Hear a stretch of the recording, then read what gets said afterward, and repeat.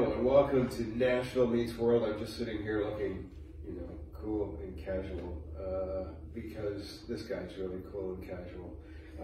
Curt Chambers, welcome to the show, man. Man, thank you so much for having me. I appreciate it. Thank you.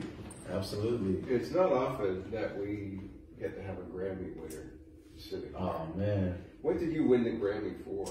The Grammy was for a project that I worked on with my Aftermath family. Dr. Dre was for the Defiant Ones documentary that we did in LA. Yep. Very cool. Yeah. We don't get too many of that here. People that have won the Reynolds Aluminum Award, which is really nice because you can wrap stuff up on it and keep it cold, hot. That's funny. Aluminum Award. Yeah, the Aluminum Award. It's very flexible. It doesn't last long, It just gets thrown in the trash when you use it. Here's my award. There you go.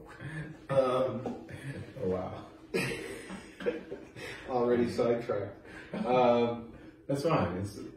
That's the way. That's what happens before noon. Yeah, I know. So I just got the press release today that you have you've released "Don't Rock the Jukebox." Yeah. That. Yeah. With a bit of a nod to Bobby Bones. Oh, for sure. Yeah. yeah. You got that. Yeah. Tell us about it. How did that come about? Man, it's funny. The song came from, I always go to one of my favorite bars, Losers. Yeah. Shouts out to Stephen Irv. Hold on. What is the difference between going to Winners and Losers? Is it a personality thing, or? I don't want to get, in my opinion, for me, I like Losers because it kind of feels like you're in someone's really cool basement. Yeah. And the ceiling just feels it's low, and all the energy is just, compact in there, and the band's always really, really good.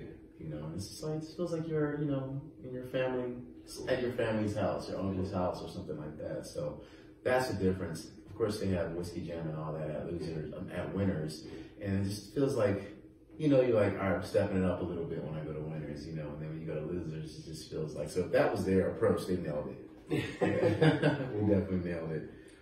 But that started with, I was at a day party at Losers, and I always go there to check out the DJ and just feel the energy in the room. And I kind of caught a wind of something, and I went back and I worked on the Don't Rock the Jukebox song because, I loved listening to Alan Jackson when I finally got introduced to country music. And I was like, man, I'd love to do like Mind Twist on that song, And I was singing the song, and then I accidentally, that second, part, I said, "Don't rock the jukebox, my baby left me for Bobby Bones." And it was crazy because it was like one of the first or second, takes in the song, and I was just kind of messing around. But when I did it, the room went crazy, and we just left it, They thought it was cool, and it was like, nothing against Bobby. I love him. He's great, so. Bobby's my opening act on Chris Country Radio in the UK. So Bobby does really? Sunday morning. They do, I think it's an amalgamation of the week's show. So they run that, and then I come on after Bobby. So Bobby's my opening act. Oh, cool! Right. I wish I could have an honor to say that one day. That's awesome. Yeah, Bobby didn't even know who I am. It's okay. Yeah. Energy, you've used that word a few times since we started. Energy seems to be really important to you when you're just in your whole musical life. Does it spill out over to that, or is it something that's part of your life naturally that works into your music? Yeah, it's definitely the first thing. Music is the second thing. I'm totally into energy, and I'm a total space guy and the universe and all that. So. Yeah, I'm big on energy, yeah, connectivity and all that. Yeah. How does that work for you? I mean, as far as the music situation goes too.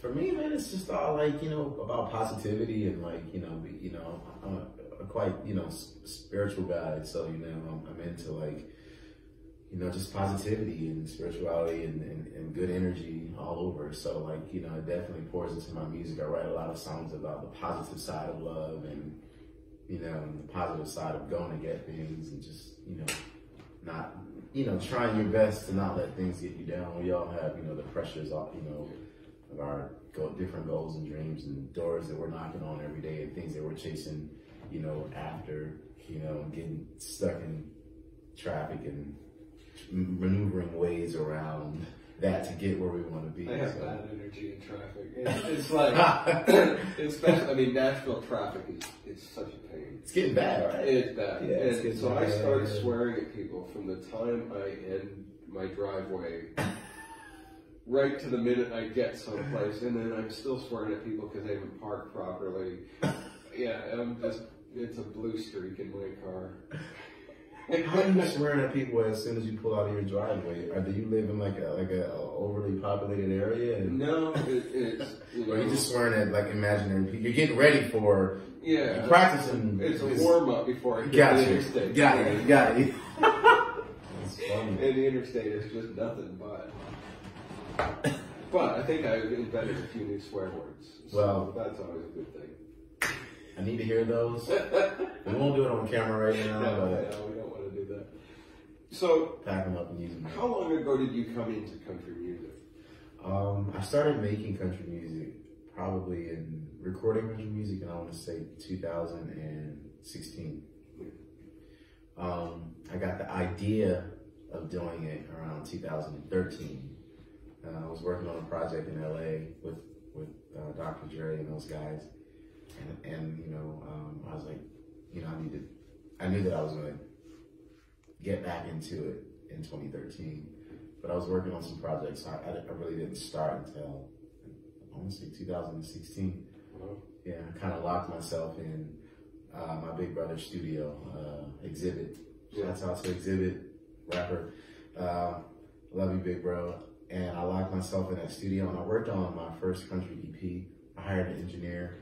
And I went in and got a few songwriters in LA that I had met at the time.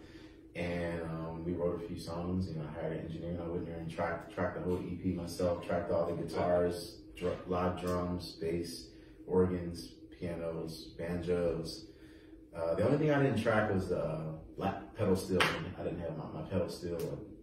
So I hired a pedal steel player. But everything else, I played every other instrument on that project, and you know, came to Nashville. Yeah, it's kind of the backwards thing. Usually people come to Nashville first and do all that stuff. Yeah, I mean, I kind of, you know, I'm a multi-instrumentalist and you know, producer as well, and I just wanted to I wanted to feel everything myself. You know, I wanted to go through that process of feeling the creative aspect of it, you know, organically, without, you know, really leaning on anyone. You know what I mean? I wanted to figure out how I wanted to approach it. And in country music, I've always said, and people are probably tired of hearing me say that, country music has always been a very big tent, and it's one of the few genres of music that will take in different genres and it becomes country. And so people that say, oh, you know, the urban beats that are in country now, it's like country's always done that. Cash was not considered country when he came to town. Yeah. And yet when people talk about traditional country, you know, Johnny Cash. Well, no, he wasn't, man. He was a rocker. Yeah, they didn't like him. Yeah, I don't really get into those conversations, and people are always going to have their opinion. Yeah. But the good thing about it is the world is going to always evolve. Yeah. So someone's always going to like what you do, and someone's always not going to like what you do. It's my job to be the best at what I do, so that even if you don't like it, you know, because the other people argue and say, man, you may not like this, but this is great. Yeah. You know, so I'm not worried about that. How has the country music community accepted this guy from LA that comes in and is relatively fresh to country, but it's like, I'm here. Yeah. Well, luckily for me, you know, I've been getting, you know, they've been accepting me well, and I'm appreciative, you know, for all that. But country's not new to me. You know, my story is very interesting. I grew up in a church called Church of the Living God, and in that church there were no keyboards. There were all guitars and lap stills and pedal stills. Wow. So So, I mean, I've been hearing the sonic attributes of country music when I was in my mother's, you know, belly, you know. So, growing up playing pedal steel and lap steel, and my uncles played banjos, it was, you know, it sounded like steel drivers. Yeah. You know, so then I wasn't allowed to listen to secular music. So I didn't know, you know, what country was, you know, the secular part of it until, you know, high school. And I bought some music and I was shopping and I went out and I got some music, man. I'll never forget this day. And I went to the country section and I picked up the Dixie Chicks Live album. And I think I picked up, I love to hear women sing. You know, my mother and her sisters are really good singers, you know. So I gravitate to a lot of great female singers for some reason, you know. So I picked up Dixie Chicks and I picked up Curt Chambers. Wow. And I lied to you not, man, like, those albums changed my life because it sounded like our church on Sunday mornings. Wow, but just cool. You know, and you know, secular music, country music, and I was just like, man, this is amazing, you know. So at that point, I was just like, wow. I would ride around North Philadelphia, you know, not such a great neighborhood, with the windows down, listening to great music. Not known for country music. People were looking at me like, who's this young black kid listening to Earl? Yeah. You gotta die. You know what I mean? Like, it's just crazy. So, that changed my life, and then I found, you know, like the Alan Jacksons and George Strait and man, Crosby, Stills and Nash, like the harmonies, you know, so.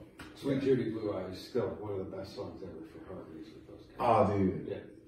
Man, I remember being in a writing session. I was in an R&B writing session, and I was writing with this girl, and we fought over the arrangement of this song because I was so heavy on Crosby, Stills and Nash at that point. And we were writing an R&B song, and when the chorus came in, I tried to go with this, like, Crosby, Stills and Nash harmony, like, idea. And they're like, it doesn't fit. But I was trying to make it fit because I was just on that kick so bad. And they were like, it don't fit. And I was just like, yeah, it fits. It's just, you know, I was totally wrong. I was wrong. That's funny.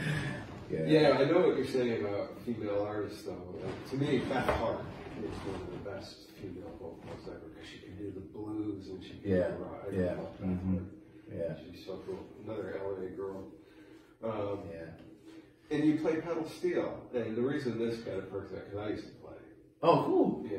Cool. Which brand do you have? I've always been a showbutt guy. Oh, it's funny. My dad has a showbutt. Really?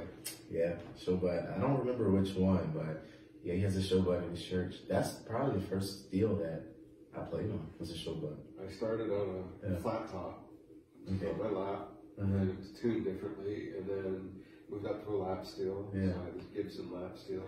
Cool. And then my next two pedal steels were custom made, but they were homemade, but all using showbutt parts. Nice. And then my last one was a showbutt Super Pro Double 10. Okay. 8x5.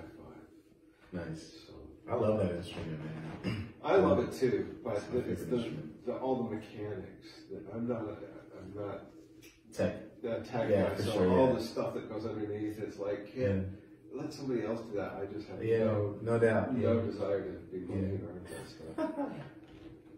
You want to do a song, and we'll chat some more. Sure. Yeah. Yeah. Look, you have your guitar here, so. Well, I got a single out right now. Yeah. It's called Up in the Air. I'll do a little bit of that. All right. You know what? I'll use a pick. How about that? You're watching Nashville Meets World Camo with my special guest, Curt Chambers, who's just finding a pick. Finding a pick.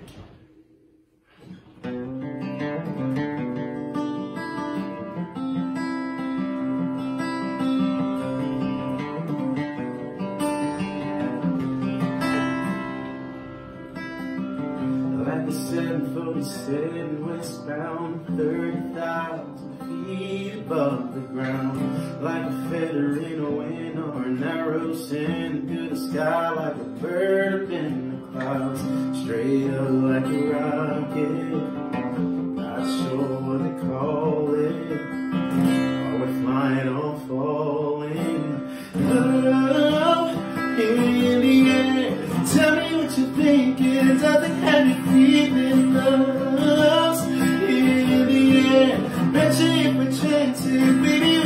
ended.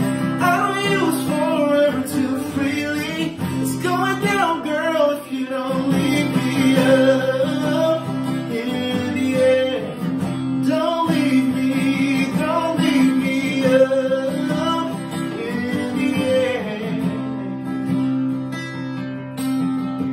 I know it's hard to jump when you jump before nobody was there ready to fall. But like they say, ain't it better to love and lose than to never love at all? My heart's here for the taking.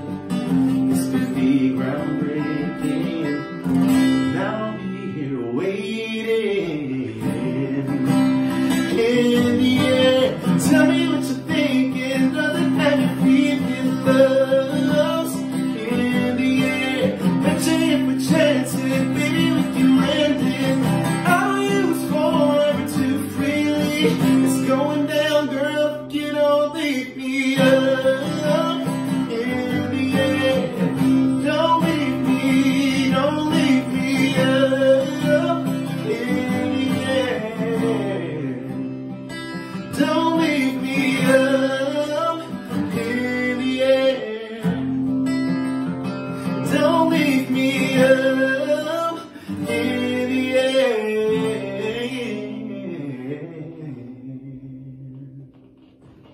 I like that. Boy, great song. And that's the new single. Yeah, that's the new single. I love the vocal runs on it. Oh, thank you, man. Thank you. It's got this really cool vibe to it.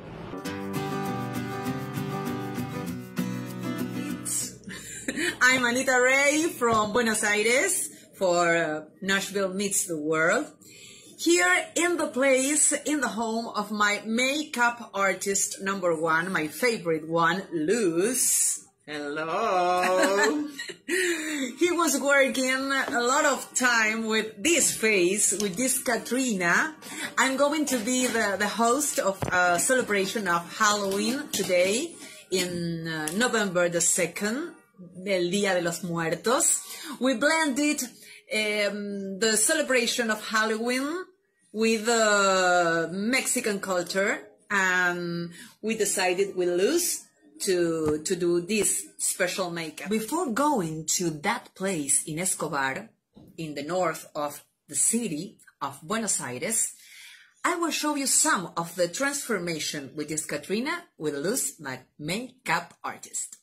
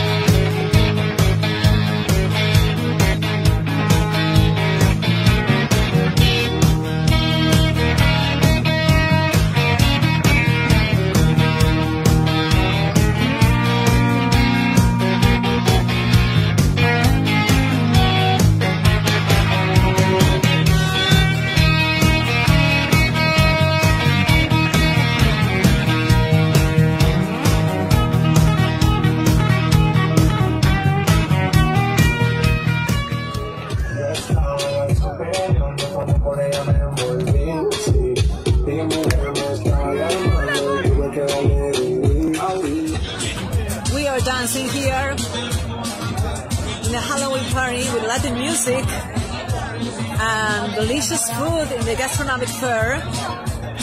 I'll be the host here. I'm in a break, but I'm introducing me to you because I'm going to show you a lot of artists, musicians, our culture, our beautiful Argentina, because we are a very special country that you have to know. You have to know it, I'm sure. So, back to you, Camo, and I'll see you next Wednesday. Bye.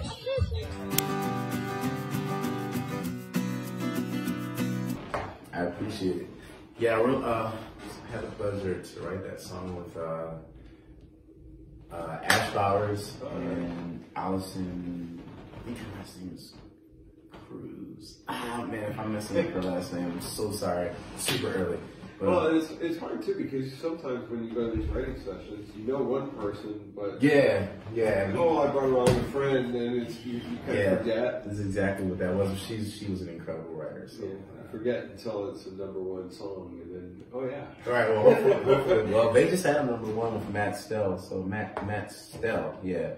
So hopefully, that one will be a #1. Yeah. So no, that's a really great song. So are you touring a lot or to support stuff now, or are you? No, just recording, man. Just recording a lot of music right now. Just finding a few more good songs. I got some really, really good songs that are really, really cool. They are really, really cool. So just finding a few like missing pieces, and then we're gonna make a few little moves, and then I'll start playing again. Yeah. How different is the recording process when you're doing country? The whole process, songwriting and recording country, to say working with somebody like Dre. I mean, I tend to like I'm a chameleon. I can adapt to a lot of different rooms, but I tend to like try to create the way that I like to create. But you know, of course, in Nashville, you know, we definitely care about the lyrical approach to the song. So we still, you know, grab the guitar and talk about ideas, and you know, talk about the song and the idea of the song, and make sure that it's really, really good and something that can stand alone. I still love to do that. You know, I'm a fan of great songwriting, so I still do that. But sometimes, yeah, you know, I create like I create in LA. There are many times that I'll walk into a ride with a track that I did the night before. Sometimes it'll be a really cool bass riff that I played, or a really cool lick on the banjo, or a really cool lick on guitar. Or sometimes I will walk in there with a fully completed like track. I mean, and I don't mean track. You know, Nashville has this track guy thing now. But I mean, like, I'll have a fully completed, like, guitars, pedal steels, banjos, arrangements, bridge, everything. You know, I'll just write a full song, you know, with music and no lyrics, you know, like, you know. But that can be overwhelming sometimes, you know. Yeah. I always like that process, though, because when I used to write commercial jingles, that's mostly what we did, was you build the track first and then write the lyrics around it. To fit the client. But so I like that process of, you know, here's the sound I'm after. For sure. And what can we do with it lyrically to make that work? Man, That's an LA thing, you know, for sure. Been to LA. Well, I spent a half an hour at the airport. That's all. Oh man, you gotta plant your feet on the ground. We gotta get you some Roscoe's chicken and waffles in LA. Yeah. Oh yeah. So that's what we're gonna do next. All right. We'll do that. We'll do LA, and we can take you for Roscoe's chicken and waffles. My treat. You're gonna love it. All right. Yeah. You wanna do another song? Sure. You know what? Let me see. I haven't done this song in a while. Let me see. Make sure I'm saying his name right. You can cut this out.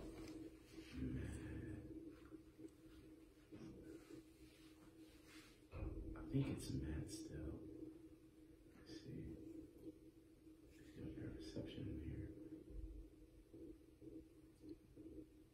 here. Yeah, thank God I said his name. All right, cool. Man, I haven't done this one in a while, but so I wrote this song with Matt Stell. He has #1 right now, and this is a great song.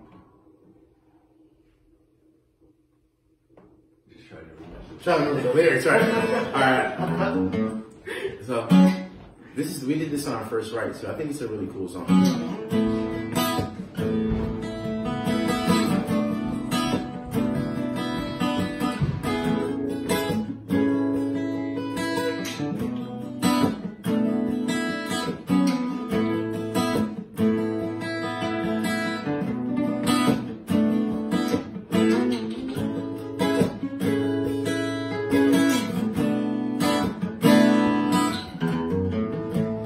Thought it was over just then.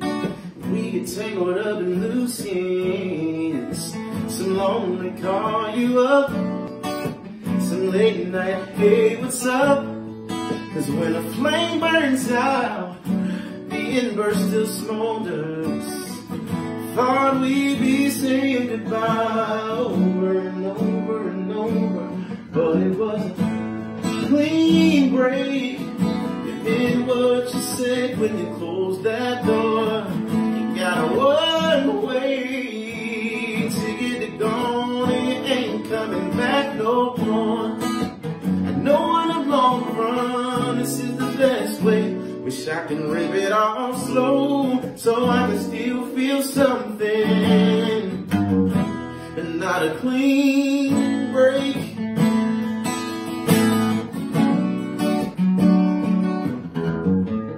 Give me something I can hold on to, like an old t-shirt or a like or two. Show up where you know I'm at, an update saying it's complicated, not a clean break. You did what you said when you closed that door. You got a one-way ticket to go, and you ain't coming back no more. I know in the long run this is the best way. Wish I can rip it off slow so I can feel something,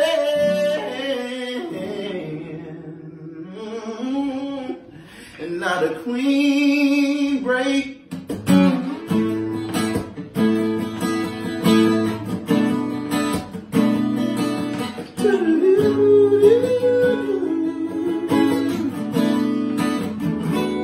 Not a clean break. That's way cool. That's excellent. As you're playing it, like it just had this kind of early 70s. Oh, really? Kind of Seals and Crofts Alright. vibe to it. It was, I'll take that. yeah, man, that was really cool.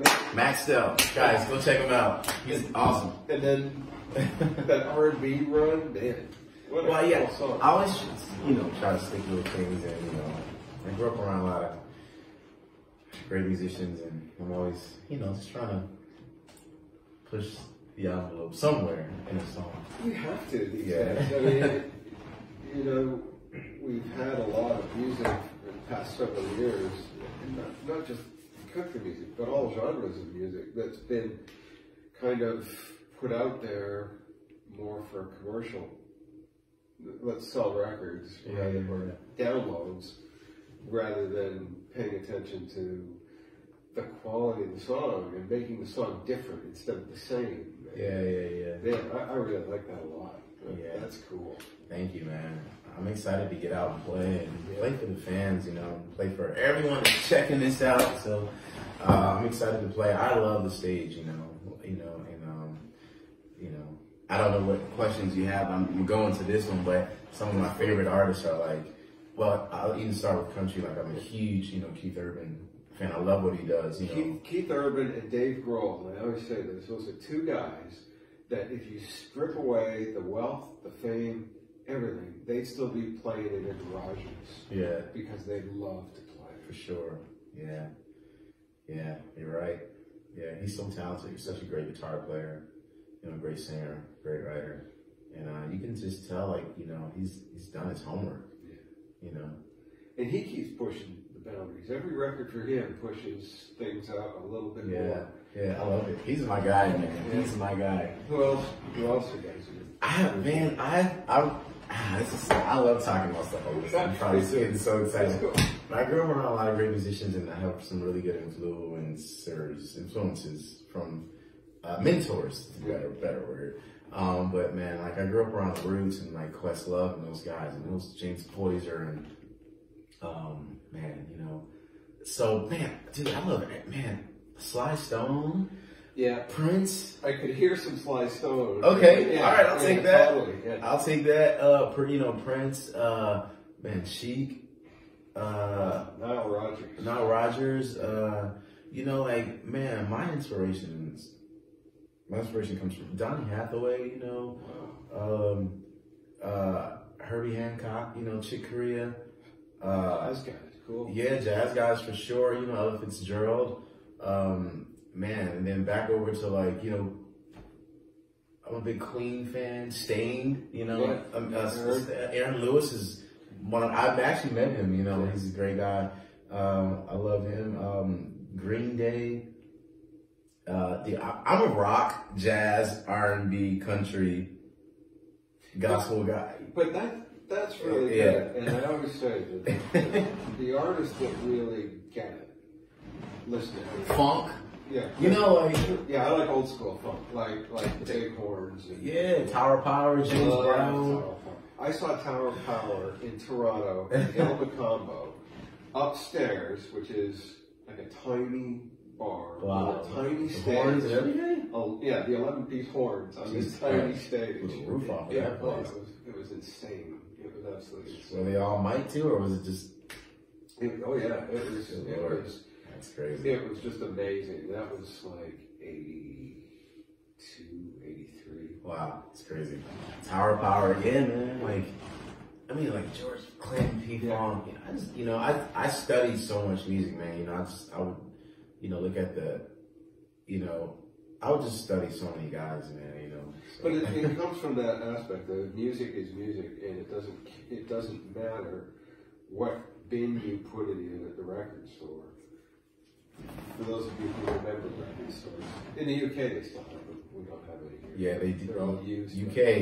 Yeah. Thanks for keeping it 100. It doesn't matter what bin the stuff goes in or what the radio stations are saying. Here's the genre of music. Good music is good music, whatever the genre.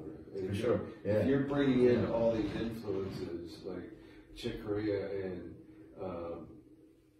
George Clinton and Prince and all this stuff, how can that not be cool? Yeah, you know? Yeah, for sure. Yeah. I mean, those guys study, you know, you can tell, like, when you do your research and you look at, I'm a YouTuber, so I like to go on YouTube and look at it, you know, but when you look at them play, you can tell they study, you know, like, you know, so, you know. Yeah, I mean, Prince just didn't pull his stuff out of the hat. That was all very carefully studied. Yeah. And he knew who he was paying homage to. Yeah. When he was playing his songs. Yeah. And yeah, they were Prince songs, but everybody that went before him was on stage at the same time. Yeah, yeah, for sure. Yeah, you're right. He was awesome. He's definitely, you know, anyone that knows me, they know that's my #1 favorite artist in the world, Prince. For sure. How did it hit you when he passed? Man, you know, it's crazy. I've never been asked that question in an interview, but man, I lost a loved one. You know, like I was, you know, I felt like I definitely lost an uncle, and I went through, you know, a bereavement period for sure for a while. You know, yeah. It's hard when you're my generation and all your rock heroes are dying. It's because they're older and it's happening. Yeah. I think the first one for me, and this was still years ago, was Joe Strummer from The Clash when he passed. Oh yeah. That was like, oh wow. And then, you know, recently Tom Petty. Yeah, that was... Because those just hit out of the blue, and you're not old guys. You know, you don't expect that. Yeah. And then Prince right after that.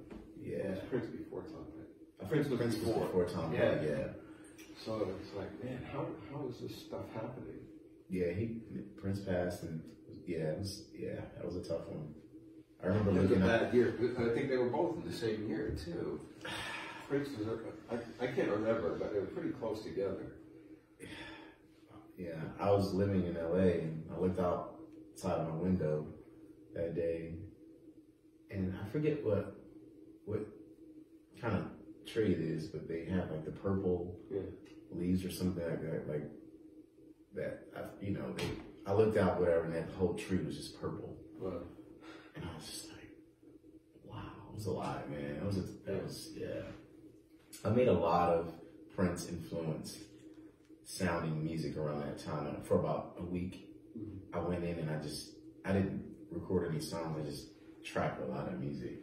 Was that the grieving process for you? Was creating music that was your own but was really influenced by Prince? Yeah, I mean, I can't wait to like pull up that hard drive again, and because I'm sure it's some good stuff. I mean, I went in the room for hours, and I just played every instrument.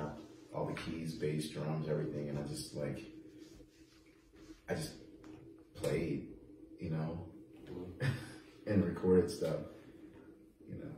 But he did it. Man, that guy, man, definition of an artist, you know, for sure.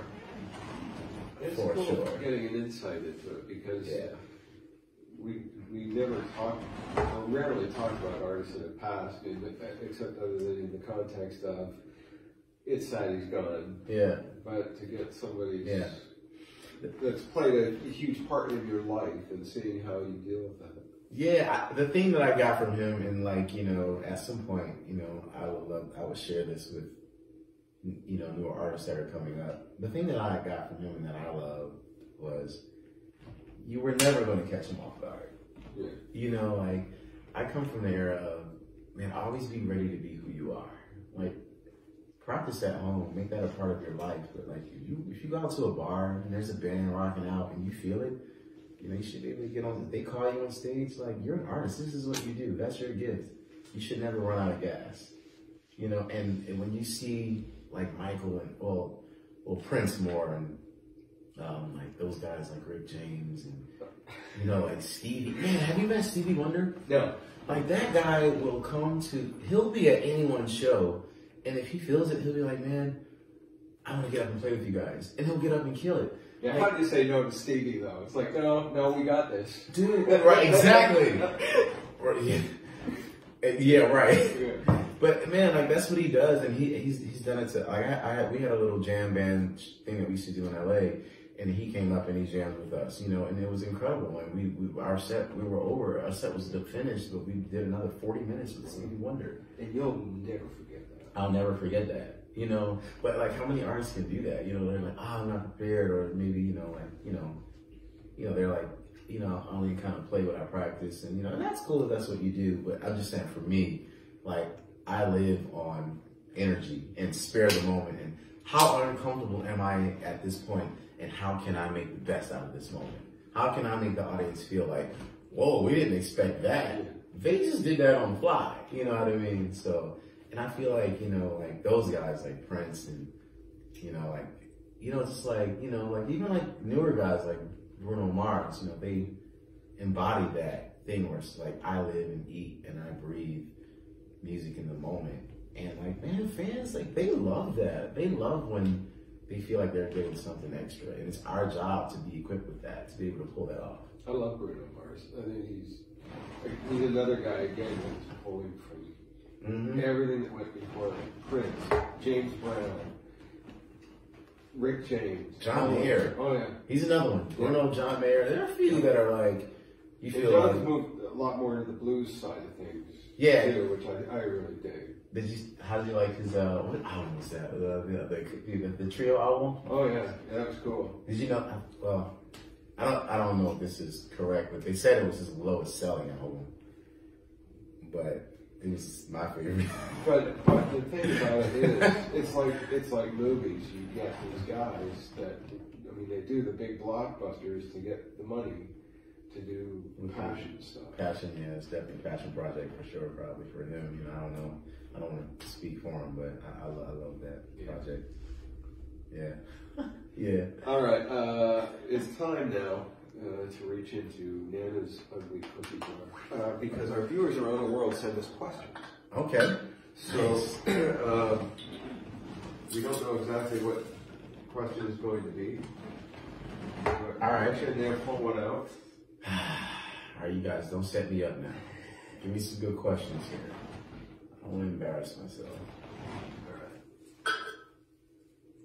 All right. What's the best birthday gift that you've ever received? This is from Norm in Scotland. Okay. Wow, birthday gift. Man, that was a Christmas gift. Darn, I can't use that.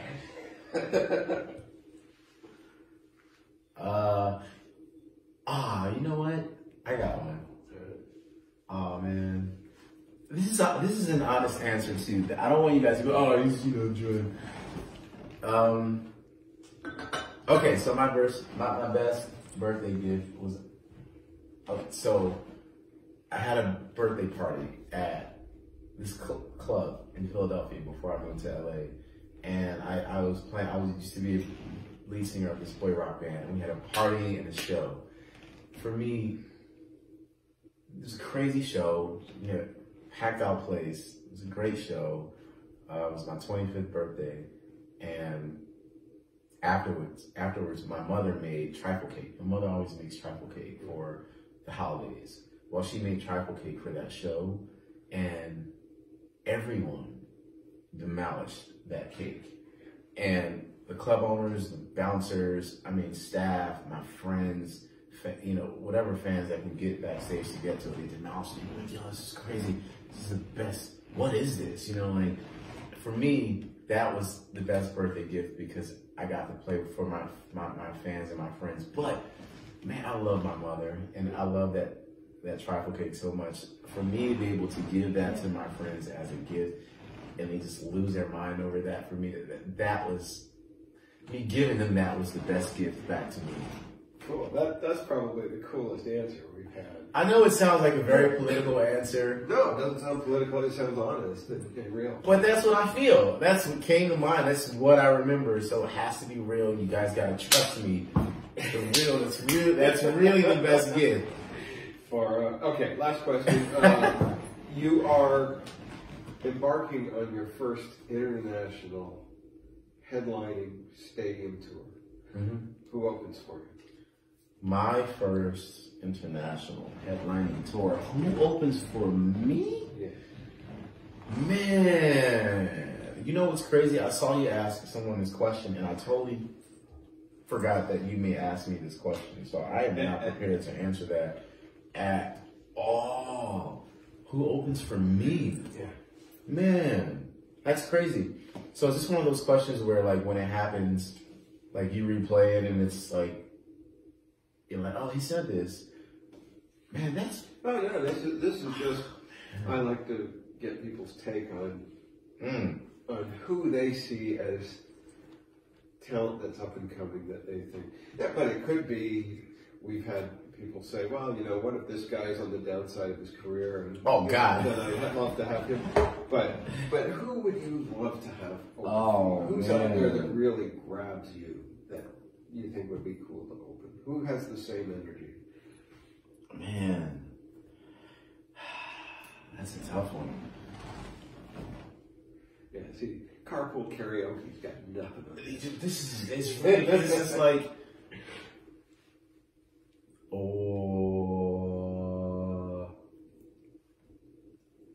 Who opens for me? Man, I know who opens for me. Man, probably my first band. Yeah, my first band. We were really good. Do you remember everybody's name in the band? Yeah, we were really good. A lot of those guys are like doing a great job, like being working musicians for other artists right now. But probably my first band. Yeah. That's cool. That's like when Petty brought back Mud Crutch. Yeah. Yeah. And I would probably just let those guys do whatever they wanted to do, Yeah. So, there you go. And if you have a question for us to answer, shoot us a message in our private message thing part, on Facebook, and we'll put it in Nana's cookie jar. We used to keep Nana in there, but we needed the space for the questions. So. I thought it was cookies in there. I thought we were going to see how fast I can eat a cookie or something. I was like, if it's oatmeal raisin, by the way, oatmeal raisins are my favorite cookies. So if any of you want to send me some cookies, don't roofie me now. So now, see your best birthday gift was food, and now you're saying cookies. So oatmeal raisin cookies, man. All right, love them. Thank you for being here. Thank you for having me. It's been really a pleasure. I appreciate it. We've got to do it again. We have to. Soon. We have to. Thanks for watching Nashville Meets World. Thanks for watching Nashville Meets World. Presented by Solis North. Boy, I'm having a tough time today. Thank you for watching Nashville Meets World, presented by Solis North Gulch Apartments. Live where taste matters. Thanks to my guest, Curt Chambers, for being here. Go out and dig his stuff. Thank you for having me. Appreciate it. and I'm sure you're going to love it because I do. Thanks for watching. We'll see you next time. Oh, my way.